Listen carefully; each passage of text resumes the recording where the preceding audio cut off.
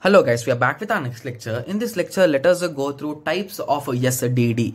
So basically there are two types of SDD. The first one is S attributed and L attributed, guys. So S attributed SDD or S attributed definition or S attributed grammar. Similarly, L attributed SDD or L attributed definition or L attributed grammar. So just by observing the names itself, you can identify, guys. So S attributed is nothing but it uses only synthesized attribute. So if you recall, synthesized attribute are nothing but the children attribute. So basically it completely depends on children.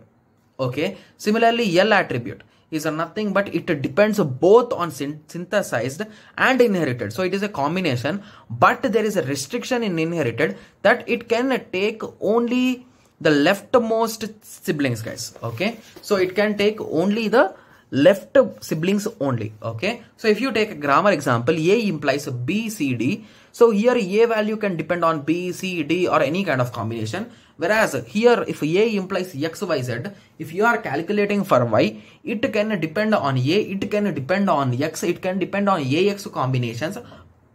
Sorry, but it cannot depend on Y.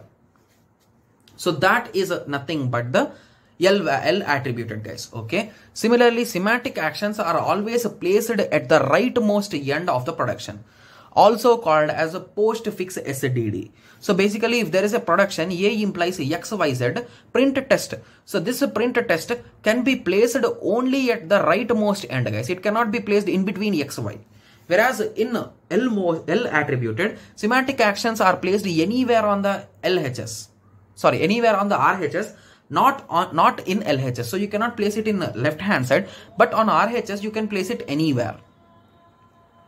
Okay, so A implies X, print something X, Y, Z. Okay, so in that way. Okay, so attributes are evaluated in a bottom-up parser and attributes are evaluated in the depth first search, that is nothing but left to right order, that is nothing but top down parsing, guys. Okay, so this is the difference between the S attributed and L attributed. Okay, so I hope everyone got a clear idea on this. So in the next lecture, we will be going through an algorithm for attribute computation. So the evaluation which we'll be using is nothing but dependency graph and its evaluation order, guys. Okay, so let us meet in the next lecture and discuss about it. Okay, thank you. Thanks for watching.